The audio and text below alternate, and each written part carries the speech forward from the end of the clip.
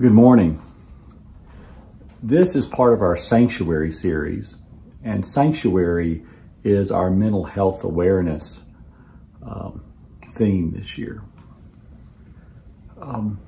Sanctuary should be a place where you can come and you can be calm and you can be renewed and also feel safe. And so this is why we chose this word, as we hope the church is that sort of place for all of us with our mental health issues and concerns. There are really two prongs to these videos. The first is the interviews with Brittany and Joe Mason. These are two doctors in our community, psychiatrists, part of our church family. And part of this series is those interviews with them about various issues, and I hope you'll watch those. The other prong, the one that we're doing today, is talking about a book, all right? And talking about a book that is specifically about mental health. And I'll be specific, it's mental health and children, okay? Now, I doubt that there's any children watching this video. There are grandparents and there are parents. And so I realize that when I hold up a book and, you know, by going through it, give you sort of my review of it, that you might go out and purchase it. You might go to the library and review it. That's fine. That's what I'm encouraging you to do. If not this book, a book similar to it. And this book is called The Calm Workbook. All right? The Calm Workbook. And it's by Imogen Harrison, who's actually British. I want to walk you through a few things in this book because I find it to be very curious and interesting and helpful. There's a section at the beginning about being a parent and a caregiver. And I think that section is a quick read. It's only 2 or 3 pages long. And it's worth sort of introducing yourself to what your role is here with children. And then there's this really special section early in the book called Hi There. And it asks some questions. Here are some questions to ask yourself. Do you often get frustrated or upset faced with a new situation or challenge? Now think about the children in your life. When they're faced with a new challenge, do they get upset about it, frustrated by it? And now a lot of you adults are saying, I do the same thing. Yeah, we all do. In fact, it's probably sort of pre-wired in us that, you know, when we face something new, we oftentimes get frustrated a bit by it. Do you feel nervous when it's your turn to do something? You know, a lot of people in this world are very confident people and they never get nervous about doing anything. And then there's a lot of people like me who every time you ask them to do something new, they get nervous and sweaty palms about it. You may have a child or a grandchild that you notice who gets really nervous when they're asked to do something new. When they come home in the 3rd grade and they have to do a book report, they've never done a book report, it just overwhelms them.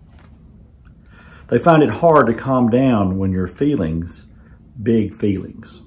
They find it hard to calm down when you're feeling big feelings, you know, like anxiety or grief. And so that's a good question to ask.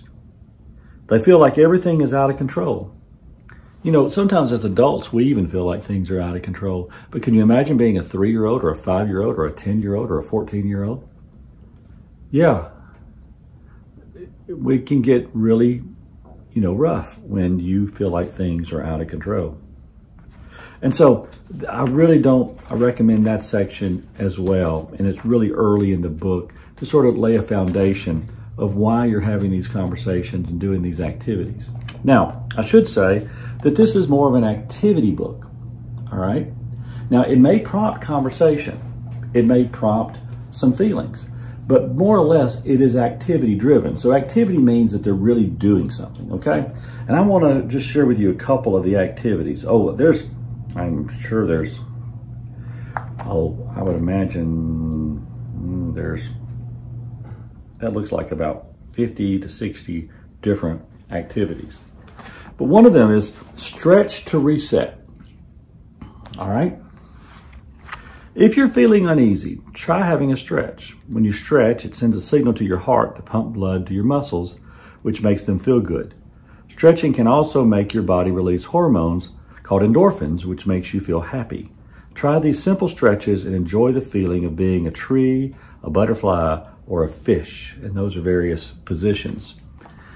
Now, I can imagine that it strikes me really odd, I guess, that even when I was raised in the 70s, that I had a teacher who was this smart, that when we were given a test, the day that we had the test, we came into the classroom, we took our seats, she called roll, and then she asked us all to stand up before she even handed the test out. And she asked us to stretch as far as we could up to the ceiling.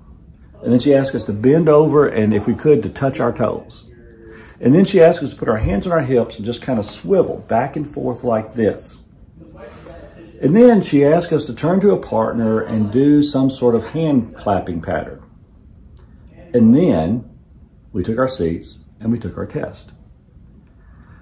That was real wisdom. That was a way, some might say, well, it's just a bit of distraction. Others might say, like she says, that it's releasing endorphins and it's getting you prepared for being mentally focused.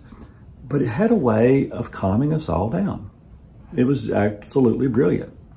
And so maybe you could get with your children or your grandchildren when they are struggling and teach them that maybe one of the things that they could do when they have they're facing a new challenge or they're facing something for the first time, to just stretch, just physically move a little bit, to get their bodies moving, and that it will calm their mind.